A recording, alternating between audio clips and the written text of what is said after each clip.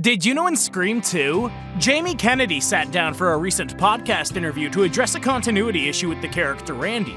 In an earlier scene, Sidney and Randy walk to class, and they talk about how the killings on campus must be another killing spree starting all over again.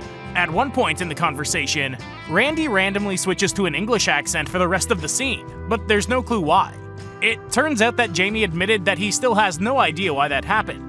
Later on, Randy makes a reference to fake nudes of Gale Weathers, who's played by Courtney Cox. This is a reference to real-life fake images of Courtney Cox that appeared online prior to the production of this movie starting.